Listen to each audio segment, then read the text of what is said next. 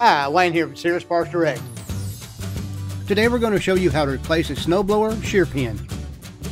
If something jams the auger, the snowblower shear pin breaks to protect the engine from damage. Once the shear pin breaks, the auger is no longer attached to the snowblower drive shaft, so the drive shaft spins, but the auger won't rotate. The snowblower won't ingest or blow snow when a shear pin breaks.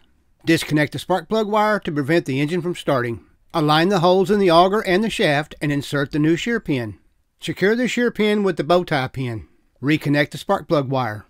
You can find more DIY tips in the repair help section of our website at SearsPartsDirect.com/DIY.